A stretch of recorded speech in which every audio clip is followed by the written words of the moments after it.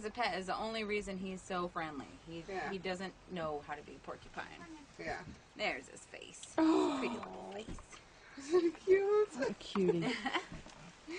And you can see the big quills up underneath. Yeah. Wow. Yeah, see, in Arizona, they never get that overcoat. You can always see the quills. Right. Where's the It's quills? too warm. Let me see. Oh, wow. There they are. All in, and the big ones are back here.